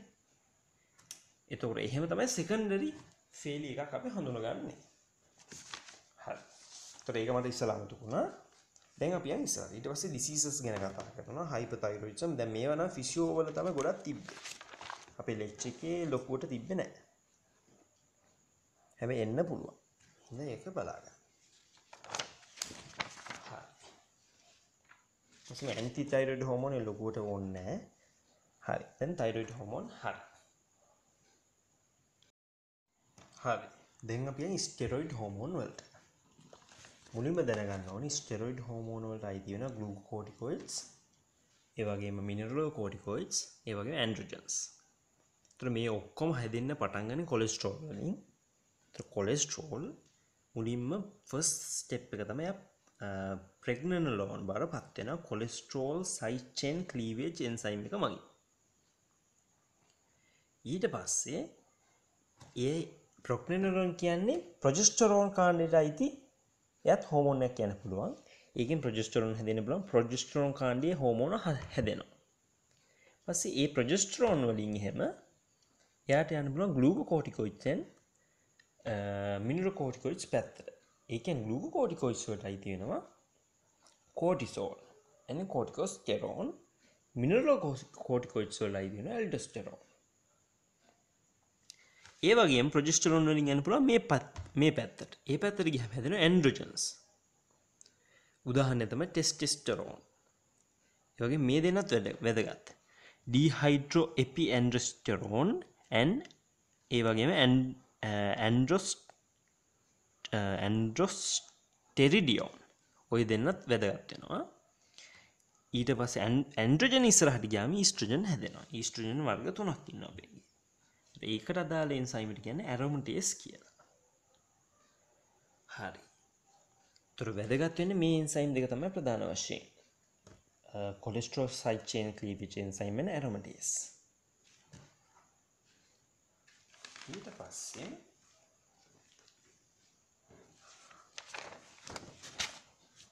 දැන් අපි ඇඩ්‍රිනල් කෝටෙක්ස් එක ගැන බලමු.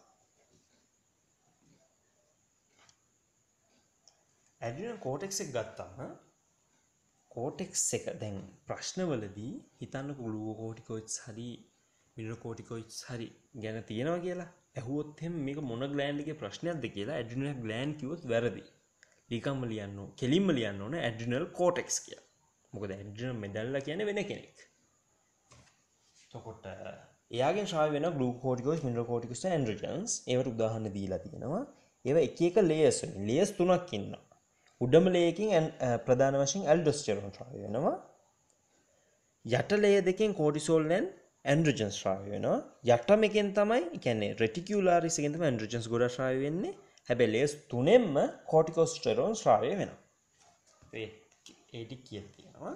සෝ ඔක්කොම පටන් ගන්න කොලෙස්ටරෝල් වලින් මේ පළවෙනි මේක කතා කරලා තියෙනවා පළවෙනි ප්‍රතික්‍රියාව.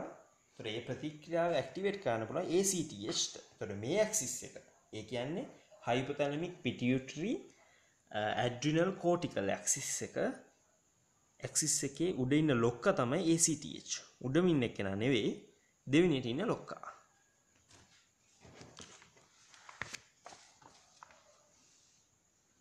ඊට පස්සේ මේ මෙතන ඒ ඇක්සිස් එක පෙන්නලා තියෙනවා. එතකොට සාමාන්‍යයෙන් මේ ඇඩ්‍රිනල් කෝටිකල් හෝමෝන් ශ්‍රාව්‍ය වෙන්නේ අපි යම්කිසි ස්ට්‍රෙස් එකකින්. ඒ කියන්නේ අපිට අමාරු අවස්ථාවක ඉදී උදාහරණ තමයි ට්‍රෝමා එකක්, ඉන්ෆෙක්ෂන් එකක්. ඒ වගේ දෙයකදී අපේ ඇඟ සූදානම් කරන්න තමයි මේ හෝමෝන දායක වෙන්නේ. එතකොට ACTH වගේ අයගේ ශ්‍රාවයට මොලෙන් උත්තේජනය හම්බෙනවා අපිට ස්ට්‍රෙස් එකකදී අපි ඉදී. ඒතර ඒගොල්ලෝ ඇවිල්ලා පණිවිඩය දීලා කියනවා ඇඩ්‍රිනල් කෝටෙක්ස් එකට ඒ හෝමෝන ශ්‍රාවය කරන්න කියලා. ප්‍රධාන කෙනේ කෝටිසෝල්. කෝටිසෝල් වැඩි වෙද්දී යාට පුළුවන් ෆීඩ්බැක් ඉන්හිබිෂන් කරලා මේගොල්ලෝ නවත්තන්න.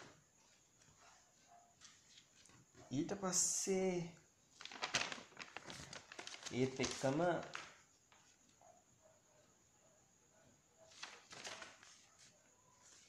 එයා කොහොමද අරන් ආවේ ඒ ටික වැදගත්. දැන් රුධිරයෙන් සින්තසිස් කරාට පස්සේ රුධිරය ඔස්සේ අරන් යන්න ඕනේ. යන විදිය එක එක හෝමෝන ගැන කතා කරලා තියෙනවා. ඊට පස්සේ කතා කරන ෆන්ක්ෂන්ස් ගැන. ෆන්ක්ෂන්ස් ගැන කතා කරද්දී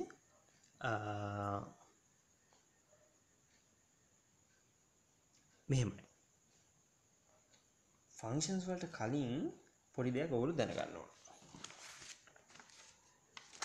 ෆන්ක්ෂන්ස් කරන්නේ කොහොමද කියලා.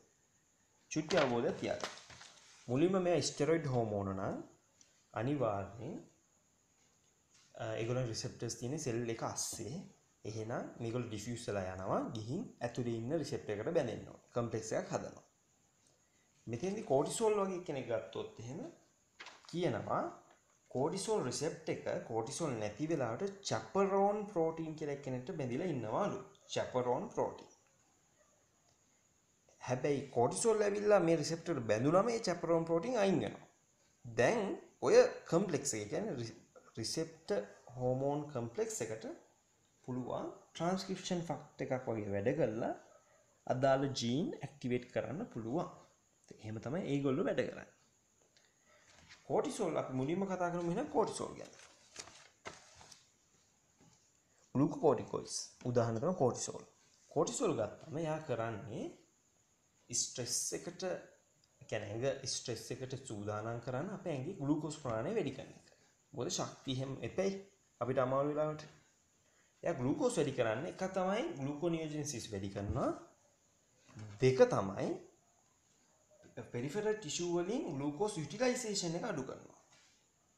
ඔහොම කරාම ග්ලූකෝස් වැඩි වෙන්න ගන්නවා. ග්ලූකෝස් වැඩි වෙද්දී ඒක බලන් ඉන්න ඉන්සියුලින්. ඉන්සියුලින් ශ්‍රාවය වෙලා ග්ලූකෝස් අඩු කරන්න try කරනවා. හැබැයි ඒක හොඳ නැහැ. මෙයා කරන්නේ ඉන්සියුලින් මේක එයාට නවත්ත ගන්න බෑ ඉන්සියුලින් ශ්‍රාවය වෙන එක. හැබැයි ටිෂු වල ඉන්සියුලින් සෙන්සිටිවිටි එක මෙයා අඩු කරනවා. අඩු කරාම ඉන්සියුලින්ට බැරි වෙනවා ග්ලූකෝස් පාලනය කරන්න. ඔය හේතු හින්දා ග්ලූකෝස් වැඩි වෙලා හයිපර්ග්ලයිසීමියා වෙන්න පුළුවන්. ඒ වගේම මෙයා ප්‍රෝටීන් කඩනවා. ප්‍රෝටීන් කැටබොලිසම් එක වැඩි කරනවා. ප්‍රෝටීන් ඇනබොලිසම් එක කියන්නේ සින්තසිස් එක අඩු කරනවා. ඔය හින්දා ඇමයිනෝ ඇසිඩ් හම්බ වෙනවා. ඒ ඇමයිනෝ ඇසිඩ් මෙයා ලිවර් එකට ගෙන්නගෙන ලිවර් එකෙන් ග්ලූකෝනියෝජෙනසිස් කරන්න යනවා. ඒකිනුත් එයා ග්ලූකෝස් වැඩි කරන්න දායක වෙනවා. ඒ වගේම ඇඩිපෝස් ටිෂු වලින් ෆැටි ඇසිඩ් මොබිලයිසේෂන් එක මෙයා වැඩි කරනවා. ඒක ෆැටි ඇසිඩ් කඩලා ගන්නවා. ඔය ෆැටි ඇසිඩ් දැන් රුධිරේ ෆැටි ඇසිඩ් වැඩි වෙන හින්දා සෛල වලින් ග්ලූකෝස් වෙනුවට ෆැටි ඇසිඩ් යූස් කරනවා ශක්තිය පාවිච්චි කරනවා. දැන් ග්ලූකෝස් අඩු වෙන එක තවත් අඩු වෙනවා. ත්‍රෝය හේතු මගින් මෙයා ග්ලූකෝස් අඩු වෙන එක පාලනය කරගන්නවා. හරි. මිනරෝකෝටිකොයිඩ්ස් ගත්තම මේගොල්ලෝ කරන්නේ වෙනම වැඩක්. මේගොල්ලෝ අයන අපේ ඇඟේ අයන සම්ප්‍රදාය තමයි පවත්වා ගන්න. ඇල්ඩෝස්ටරෝන් වගේ කට්ටිය ගත්තාම ඒගොල්ලන්ට පුළුවන් රීනල් ටිබියුල්ස් වලින් සෝඩියම් රීඇබ්සෝප්ෂන් එක වැඩි කරන්න. ඔයම් පොටෑසියම් සික්‍රීට් කරන්න පුළුවන්. එතකොට ඒක වෙන්නේ මෙහෙම. මේක ෆිසියෝ වල තමයි අපිට හම්බෙන්නේ. මේකෙදි දැනගන්න ඕනේ ෆිසියෝ කොප්පියදී ඔයගොල්ලෝ දැනගන්න ඇති. ඉනැක් channels හරහා තමයි මේක වෙන්නේ. මේ සිද්ධිය වෙන්නේ. හරි. ඊට පස්සේ ඇන්ඩ්‍රොජන්ස් කියන්නේ සෙක්ස් හෝමෝන්ස් වගේ කට්ටිය. ඒගොල්ලන්ගේ විශේෂත්වය මෙන්න මෙතන තියෙනවා. ඒ ටිකත් බලන්න. හරි. ඒ වගේ ටික තමයි මේකෙදි මට කියන්න තියෙන්නේ.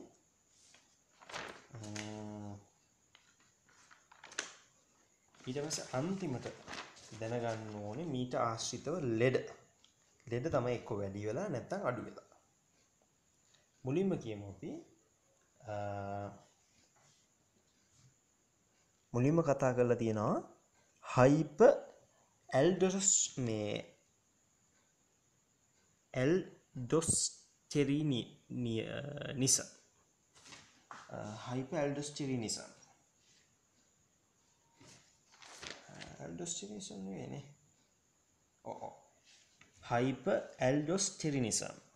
නැත්තම් කොන් සින්ඩ්‍රෝම් කියලා කියන ওই නම වැදගත්. කොන් සින්ඩ්‍රෝම්. ඉතින් කොන් සින්ඩ්‍රෝම්. ඒතර කොන් සින්ඩ්‍රෝම් කියන්නේ ප්‍රයිමරි. ඉතින් ප්‍රයිමරි ඇල්ඩෝස්ටෙරිනිසම් වලට. ඒ කියන්නේ මේ ග්ලෑන්ඩ් එකේම අවුලක් වෙන හින්දා. හිතන්නකො සෝන ග්ලොබියුලස් කියන්නේ ඇල්ඩෝස්ටෙරෝන් ශ්‍රාවය කරන්නේ. ඔය ලේකෙන් ටියුම් එකක් එන්න පුළුවන් ඇල්ඩෝස්ටෙරෝන් වැඩි වැඩියෙන් ශ්‍රාවය කරන. එතකොට ඇඟේ ඇල්ඩෝස්ටෙරෝන් ප්‍රමාණය වැඩි වෙනවා. ඒතර එයාගේ වැඩ ටික වැඩි වෙනවා. ඒ වැඩ ටික වැඩි වෙනවා මෙන්න මේ ටික වෙනවා. ඔබ ෆිසියොලොජි වලින් අපිට හොඳට පැහැදිලි කරගන්න පුළුවන්. ඒක හරි. ඊට පස්සේ අනිත් වැඩ ටික තමයි මේ Cushing syndrome and Addison's disease. එතකොට ඔය නම් දෙක දැනගත්තා මොකක්ද ප්‍රශ්නේ මොනවද වෙන්නේ? නම් දෙක ඇහුනම ඔය ටික මතක් වෙනවා. ප්‍රශ්න අහලා තියෙනවා ගොඩක්. Cushing syndrome කියන්නේ කුෂන් එකක් වගේ නම මිනිහා. ඒ කියන්නේ මිනිහා පිම්බෙනවා. ඒ වැඩේ කරන්න පුළුවන් හයිපර් ඇඩ්‍රිනලිසම් වුණොත්. ඇඩ්‍රිනල් හෝමෝන්, කෝටිකල් හෝමෝන් වැඩි වුණොත් තමයි ඔය වැඩේ වෙන්නේ. Addison's disease එකේදී වෙන්නේ හයිපෝ අඩු වුණොත් හයිපර් ඇඩ්‍රිනලිසම්. ඒ වැඩ වෙන විදිහ ඕගොල්ලන්ට තේරුම් ගන්න පුළුවන් මොනවද වෙන්නේ කියලා ෆිසියොලොජි වලදී හොඳට කතා කරනවා. හරි. ඒ ටික තමයි ඔක දැනගන්න ඕනේ. හරි. දැන් අපි යමු ඉස්සරහට.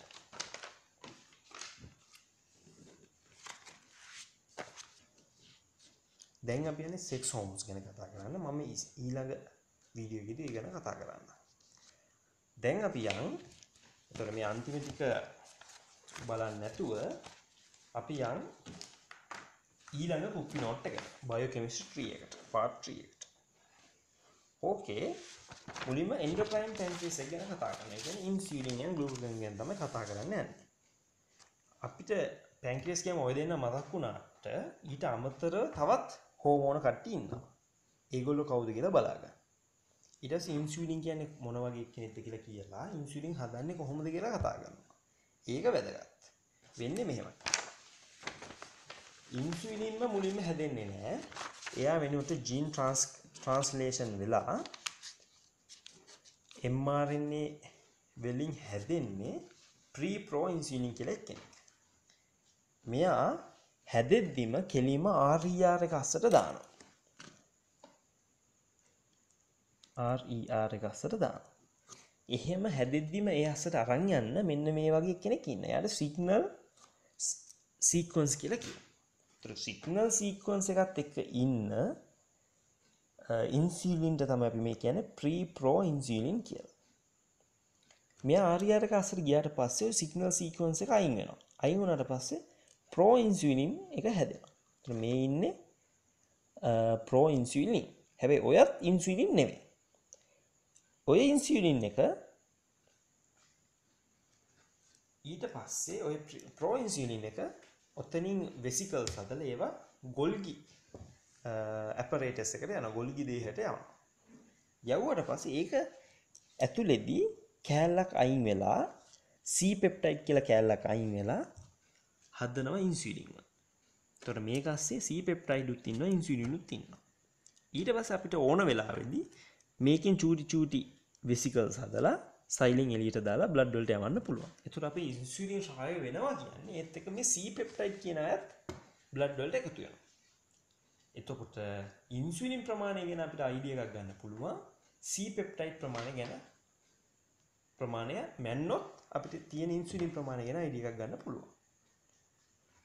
ඒ හින්දා අපි කියනවා C peptide is a marker of insulin production කියලා. ඊට පස්සේ දැනගන්න ඕන අනිත් වැදගත් දේ තමයි අපි දන්නවා ඉන්සියුලින් ශ්‍රාවය වෙන්නේ ග්ලූකෝස් වැඩි වුණොත් ඇයි. වෙන්නේ මෙහෙමයි. ඉන්සියුලින් ශ්‍රාවය වෙන්නේ පැන්ක්‍රියස් එකේ බීටා සෙල්ස් වලින්. පැන්ක්‍රියස් එකේ ලැන්ගර්න්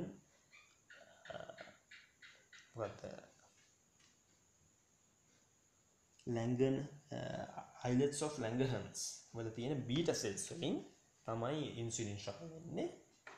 එතකොට වෙන්නේ මෙහෙමයි. ඒ සයිඩ් වල තියෙන GLUT2 කියන channel එක, glucose channel එක යා ඉන්සියුලින් මත රඳා පවතින්නේ නැහැ. එළියේ ගොඩක් තියෙනවා නම් glucose කිසිම පාලනයකින් නැතුව glucose ඇතුළට එනවා.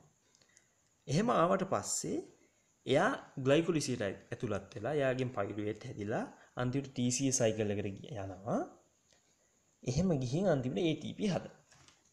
ගොඩක් ATP වැඩි වෙද්දී ඔය වැඩිපුර තියෙන ATP මගින් ATP sensitive potassium channels වැහෙනවා. potassium channels වැහෙනවා කියන්නේ ඇතුලේ තියෙන potassiumට එළියට යන්න බෑ.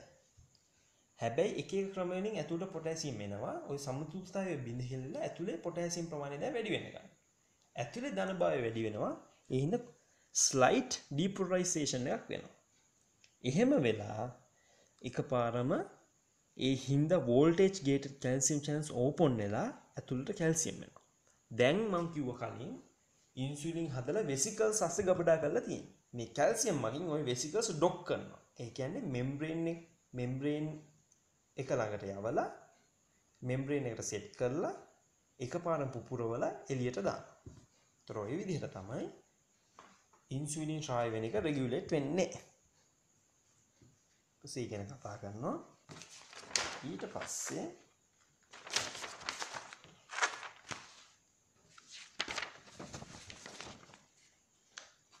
දැන් බලන්න ඕනේ මේ ඉන්සියුලින් ගැන කවුද? අපි කතා කරා ඉන්සියුලින් කියන්නේ මේ පෙප්ටයිඩ් හෝමෝන යන්නේ. ඒ කියන්නේ අනිවාර්යෙන් ක්ලාස් 2 එකේ කෙනෙක්. මෙයා අරන් යන්න එහෙනම් කවුරුත් රිසෙප්ටර් කෙනෙකුත් මේ ට්‍රාන්ස්පෝර්ටර්ස්ලා ඕනෙත් නැහැ. ඒ වතුරේ දිවෙනවා. මෙයාගේ රිසෙප්ටර් ඉන්නේ හැබැයි සෙල් මෙම්බ්‍රේන් එකේ. ඒතර ඉන්සියුලින් රිසෙප්ටර් ගැන කතා කරනවා.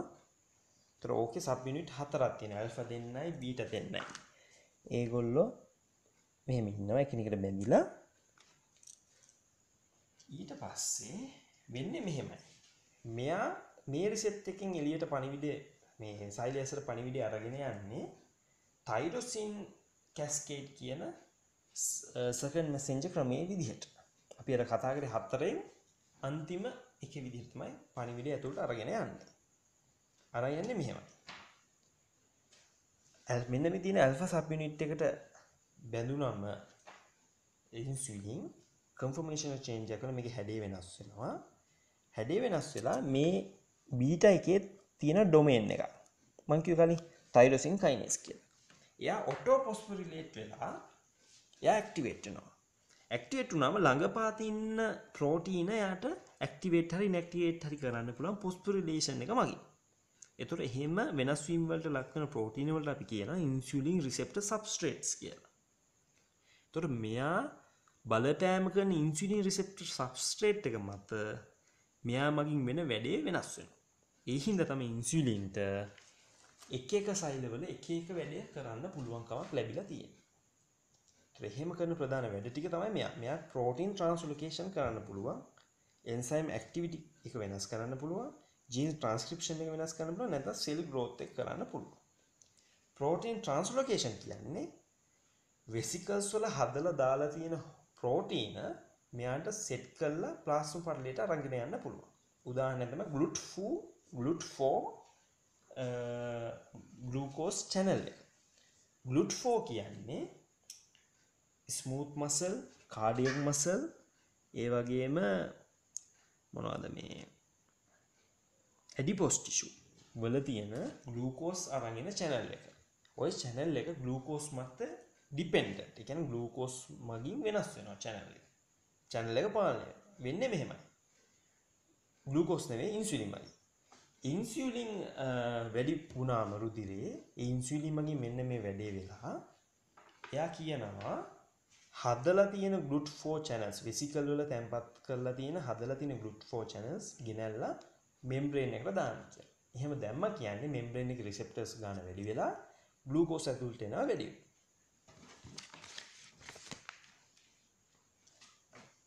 ඊට පස්සේ තවත් වැඩ ටිකක් තියෙනවා ඉන්සුලින්ගේ. අන්තිමට දැන් කතා කරන්න යන්නේ ඉන්සුලින් කරන වැඩ ගැන. ඒතකොට ඉන්සුලින් කරන වැඩ ගැන ඔක්කොම දින අපි දන්නවා ඉන්සුලින් කියන්නේ ග්ලූකෝස් ප්‍රමාණය අඩු කරන්න දායක වෙන කෙනෙක්. ඇත්තම කියනවා මේ විදිහට ඔලුවට ගන්න. ඉන්සුලින් කියන්නේ අපි කෑවට පස්සේ පුළුවන් උපරිමයක් දේවල් ඇඟේ තැම්පත් කරන්න කියලා කියන කෙනෙක්. කියන්නේ අපි කන දේවල් උපරිමයෙන් ඇඟේ තැම්පත් කරන්න කියලා කියන කෙනෙක්. ඒ හින්දා තමයි මෙයා ග්ලූකෝස් අඩු කරන්න දායක වෙන්නේ. කියන්නේ අපි කෑවට පස්සේ ග්ලූකෝස් රුධිරයේ වැඩි වෙනවනේ. ග්ලූකෝස් ගොඩක් වැඩි වුණොත් වෙන්නේ අපේ යූරින් එක ග්ලූකෝස් අයින් වෙලා යනවා. ඒ කියන්නේ අපේ ඇඟේ එහෙම දේවල් අහිමි වෙනවා. ඒක නවත්තලා පුළුවන් උපරිමයෙන් ඇඟේ තැම්පත් කරපන් කියලා තමයි ඉන්සුලින් කියන්නේ. ඒතර එයා ග්ලූකෝනියෝජෙන්සිස් එහෙම ඔක්කොම අඩු කරලා ග්ලූකෝස් වලින් හදන දේවල් වැඩි කරනවා. ග්ලයිකෝජන් හදනවා, ඒ වගේ දේවල් කරනවා. ඒ වගේම මේ මොහොතේදී ආ ග්ලූකෝස් මගින් මොකද්ද? ෆැට් හදන එක වැඩි කරනවා. ලිපොලිසිස් අඩු කරලා ලිපොජෙන්සිස් වැඩි කරනවා. ඒතර කොහොම හරි ග්ලූකෝස් අපි නැත්නම් කන හැම දෙයක්ම ස්ටෝර්ස් වලට දාන එක තමයි මෙයා කරන්නේ. ඒ ටික බලා ගන්න. ඊට ප්‍රෝටීන් හදනවා, ප්‍රෝටීන් කන්න එක අඩු කරනවා. ඊට පස්සේ මෙතන අර මේක ගැන කියලා තියෙනවා growth එක මෙයාට පුළුවන් growth එක වැඩි කරන්නත් හේතුව ඒක. මොකද මෙයා කරන්නේ කන ඔක්කොම තැම්පත් කරන එක තමයි කරන්නේ. හින්දා අපි ඇඟ වර්ධනය වෙනවා. ඔයවා වෙන්නේ කොහොමද කියන එක අපි ඉස්සරහදී කතා කරන එක ඊළඟ වීඩියෝ එකේදී අපි බලමු. ඒ කියන්නේ අපි ෆස්ට් සෙම් එකේදී කතා කරන්නේ එක රියැක්ෂන්ස්. ওই රියැක්ෂන්ස් වලට කොහොමද ඉන්සුලින් දායක වෙන්නේ කියලා අපි ඊළඟ වීඩියෝ එකේදී කතා කරමු.